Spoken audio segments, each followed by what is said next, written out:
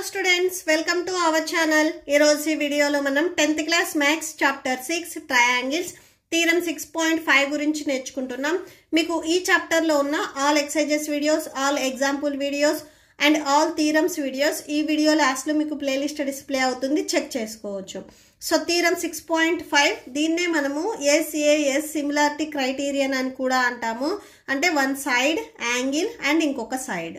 Okay, so chudandi, if one angle of a triangle is equal to one angle of the other triangle and the sides including these angles are proportional. So oka triangle lo unde angle anedi only one angle ani cheptunnaru. Ante angle A anedi angle D ki equal aithe దీనికి sides ఏవైతే including sides, so ఈ angle కి including sides వచ్చేసరికి AB and ఏసి, ఇక్కడ ఈ angle కి including sides వచ్చేసరికి DE and DF. So ఈ సైడ్స్ అనేవి మనకి సేమ్ ప్రపోర్షనల్ లో ఉంటాయి అని చెప్తున్నారు. ఓకే, సో అంటే సేమ్ రేషియోలో ఉంటాయి అని చెప్తున్నారు. And then two triangles are similar. So ఆ టూ ట్రయాంగిల్స్ అనేవి మనకి సిమిలర్ అవుతాయి అని చెప్తున్నారు. సో ఫస్ట్ మనం సపోజిషన్స్ ఏం తీసుకోవచ్చు అంటే, ఫస్ట్ ఆఫ్ ఆల్ ఇక్కడ యాంగిల్స్ అనేవి ఈక్వల్గా ఉంటాయని తీసుకుంటే, సో వీటి కరస్పాండింగ్ ఏవైతే సైడ్స్ ఉన్నాయో ఇవి కూడా మనకి ఈక్వల్ అవుతాయి. మనం ఏం ప్రూవ్ చేయాలి అంటే ఈ టూ ట్రయాంగిల్స్ అనేవి సిమిలర్ అని ప్రూవ్ చేయాలి. ఓకే, సో సొల్యూషన్ చూడండి. First in triangle ABC and డిఈఎఫ్ఆర్. So ఈ టూ ట్రయాంగిల్స్ లో మనకి ఏం చెప్తున్నారు, యాంగిల్ ఏ అనేది యాంగిల్ డికి ఈక్వల్ అవుతుంది అని చెప్తున్నారు. Okay, so angle A equal to angle D.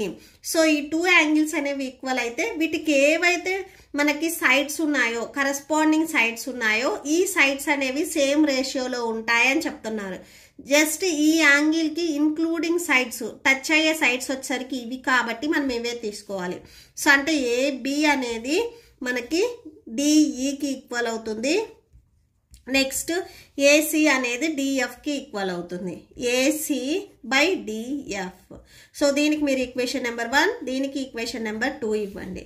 Okay, so మనం ఏం ప్రూవ్ చేయాలి, సో టు ప్రూవ్ ఏం చేయాలి, ఈ టూ ట్రయాంగిల్స్ సిమిలర్ అని చెప్పాలి.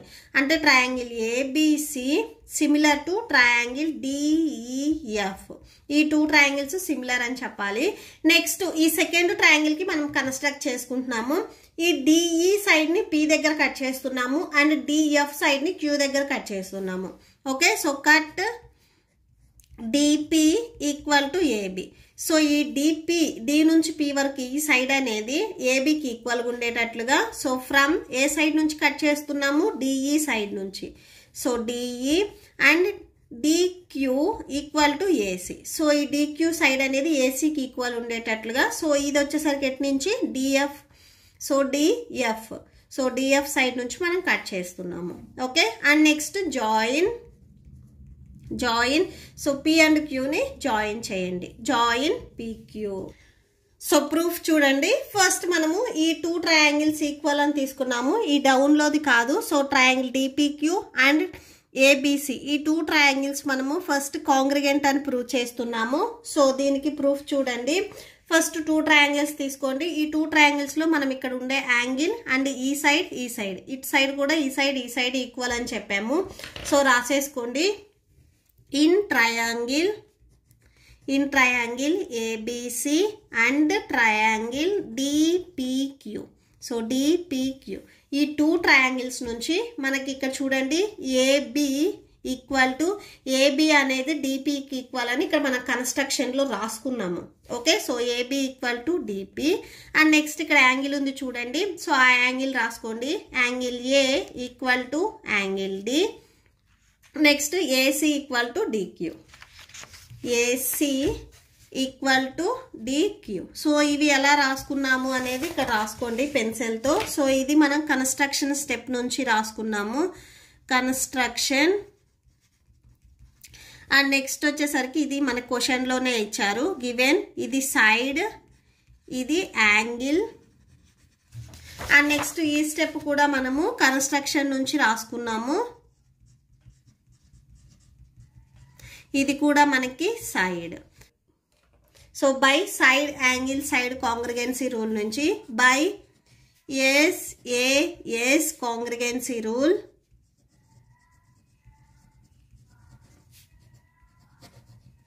So by SAS congruence rule నుంచి ఇక్కడ మనం ఏవైతే 2 ట్రయాంగిల్స్ తీసుకున్నామో ఇవి కాంగ్రిగెంట్ అవుతాయి. అంటే triangle ABC and triangle DPQ ఇవి కాంగ్రిగెంట్ అవుతాయి. సో ఇక్కడ రాసుకోండి, triangle ABC congruent to triangle DPQ. So ఈ 2 ట్రయాంగిల్స్ కాంగ్రిగెంట్ అయ్యాయి అంటే బై CPCT నుంచి కరస్పాండింగ్ పార్ట్స్ అంటే సైడ్స్ యాంగిల్స్ అన్నీ ఈక్వల్ అవుతాయి. సో అంటే యాంగిల్ A అనేది యాంగిల్ Dకి ఈక్వల్ అవుతుంది, యాంగిల్ B యాంగిల్ Pకి ఈక్వల్ అవుతుంది, యాంగిల్ C యాంగిల్ Qకి ఈక్వల్ అవుతుంది. So angle A equal to angle D, angle B equal to angle P, angle C equal to angle Q. అట్లానే sides కూడా మనకి equal అవుతాయి.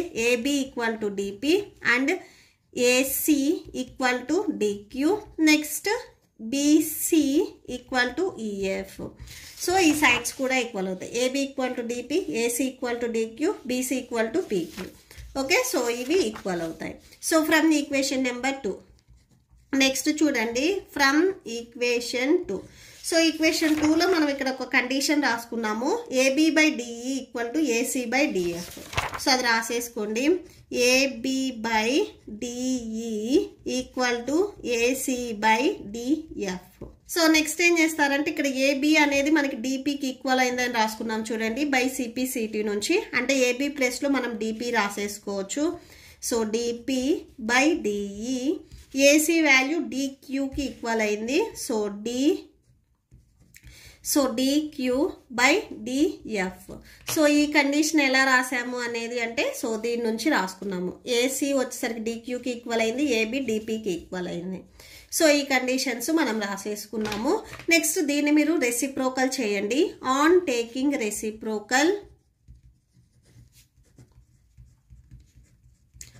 on taking reciprocal. So reciprocal means numerator ని denominator కి, denominator ని numerator కి మనం reverse లో రాసుకుంటాము. సో రాసేసుకోండి. నెక్స్ట్ ఏం చేస్తారంటే బోత్ సైడ్స్ 1 సబ్ట్రాక్షన్ చేయండి. Subtract 1 on both sides.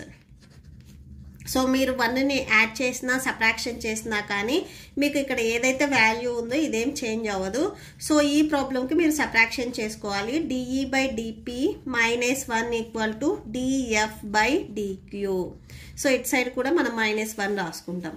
Next DE, so ఈ DP అనేది మనకి హోల్ బై రావాలి అంటే 1కి మల్టిప్లై చేయాలి. 1 ఇంటూ DP అవుతుంది. నెక్స్ట్ DF మైనస్, సో ఇక్కడ హోల్ బై DQ ఉంది చూడండి, 1 ఇంటూ DQ అవుతుంది. సో ఒకసారి మెయిన్ డయాగ్రామ్ ఒకసారి అబ్జర్వ్ చేయండి.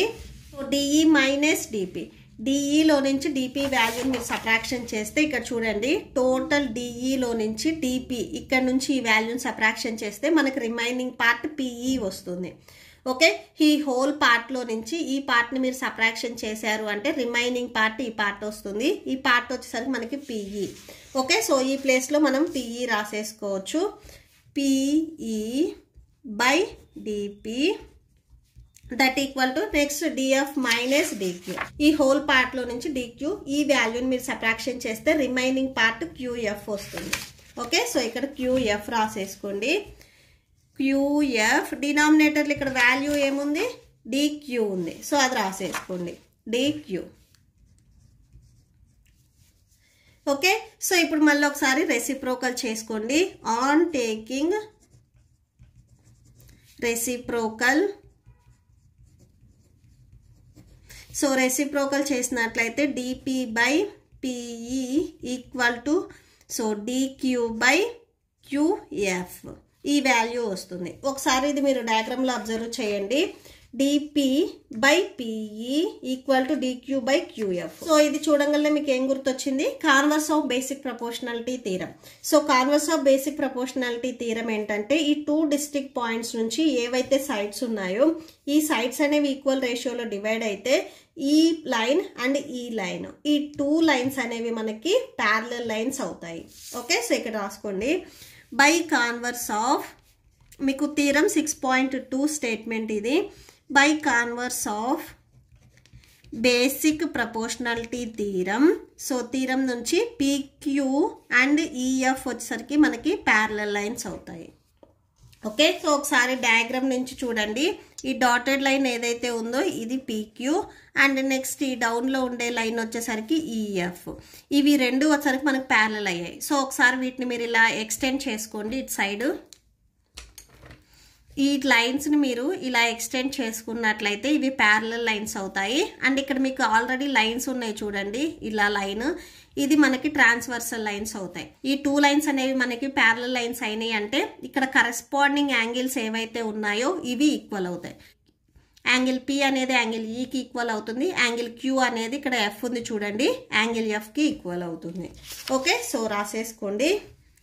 సో కరెస్పాండింగ్ యాంగిల్స్ ఇక్కడ ఏమున్నాయి, యాంగిల్ P అనేది మనకి యాంగిల్ Eకి ఈక్వల్ అవుతుంది and angle Q equal to angle F. ఈ 2 లైన్స్ ప్యారలల్ అయినాయి కాబట్టి సో ఈ యాంగిల్స్ అనేవి ఈక్వల్ అవుతాయి. సో ఇక్కడ మీరు పెన్సిల్తో రాసుకోండి, కరెస్పాండింగ్ యాంగిల్స్ ఆర్ ఈక్వల్. మీరు స్టార్టింగ్లో ఒకసారి అబ్జర్వ్ చేసినట్లయితే యాంగిల్ Bకి యాంగిల్ P ఈక్వల్ అవుతుంది, ఇక్కడ యాంగిల్ Pకి యాంగిల్ E ఈక్వల్ అవుతుంది. ఒకసారి కండిషన్ రాసుకోండి, యాంగిల్ Bకి యాంగిల్ P ఈక్వల్ అవుతుంది, యాంగిల్ Pకి యాంగిల్ E ఈక్వల్ అవుతుంది. సో ఈ కండిషన్ మీకు గుర్తుండదు అనుకుంటే దీనికి మీరు ఒకసారి ఈక్వేషన్ ఇవ్వండి. సో మొత్తానికి వచ్చేసరికి మీరు ఈక్వేషన్ నెంబర్ 3 ఇవ్వండి. ఓకే, సో ఈ కండిషన్ ఎలా రాసాము అంటే from equation number 3. Equation number 3 నుంచి ఈ 2 యాంగిల్స్ ఈక్వల్ అయ్యాయి. సో ఈ యాంగిల్కి ఇది ఈక్వల్ అయింది కాబట్టి ఇది కూడా ఈక్వల్ అవుతుంది. So angle Bకి angle P equal అయింది, యాంగిల్ Pకి యాంగిల్ E ఈక్వల్ అయింది కాబట్టి సో యాంగిల్ Bకి టోటల్గా యాంగిల్ E అనేది ఈక్వల్ అవుతుంది. ఓకే, నెక్స్ట్ ఇక్కడ కూడా సేమ్ అంతే, యాంగిల్ Cకి యాంగిల్ Q ఈక్వల్ అయింది, యాంగిల్ Qకి యాంగిల్ F ఈక్వల్ అయింది కాబట్టి సో యాంగిల్ Cకి డైరెక్ట్గా యాంగిల్ F అనేది ఈక్వల్ అవుతుంది. మీకు కండిషన్ కావాలి అనుకుంటే ఇక్కడ రాసుకోండి, angle C equal to angle Q, angle Q equal to angle F కాబట్టి యాంగిల్ Cకి యాంగిల్ F అనేది ఈక్వల్ అయ్యింది.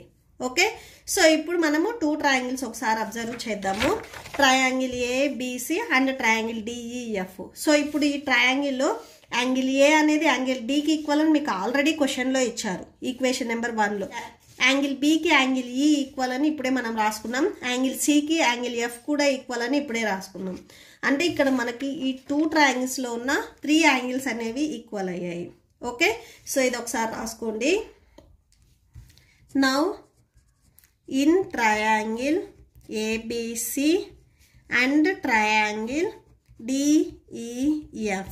సో ఒకసారి మీరు ఈ 2 ట్రయాంగిల్స్ రాసుకోవాలి అనుకుంటే సో ఇక్కడ చూడండి, సో ఇది ట్రయాంగిల్ ABC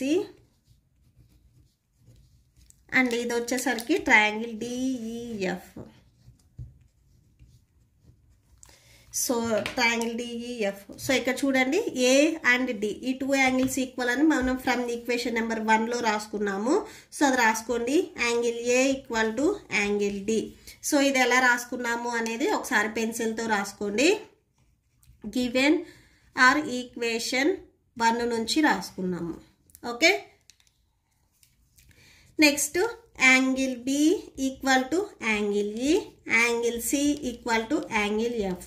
సో ఇది అబోవ్ కండిషన్ నుంచి రాసుకున్నాము. సో ఇది అబోవ్ అని రాసుకోండి, above condition.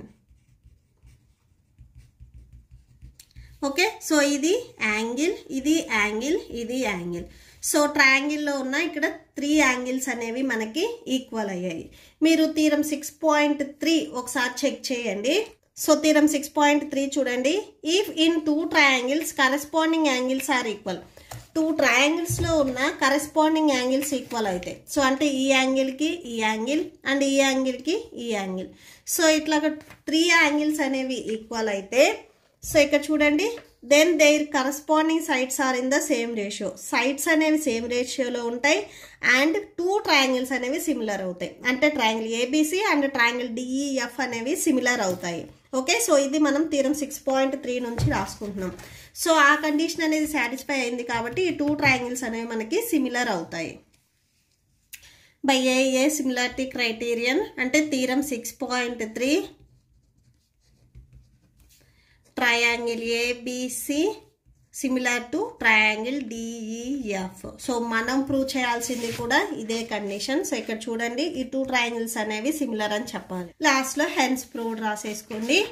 So hence proved, that's it. మీకు ఈ వీడియో నచ్చితే ప్లీజ్ లైక్ చేయండి, మీ ఫ్రెండ్స్కి షేర్ చేయండి అండ్ మన ఛానల్ని సబ్స్క్రైబ్ చేసుకోండి. మీకు ఇప్పుడు ఈ వీడియో లాస్ట్లో నెక్స్ట్ ఎక్సర్సైజ్ వీడియో అండ్ ఈ చాప్టర్ ప్లేలిస్ట్ డిస్ప్లే అవుతుంది, చెక్ చేసుకోవచ్చు. Thank you and thanks for watching.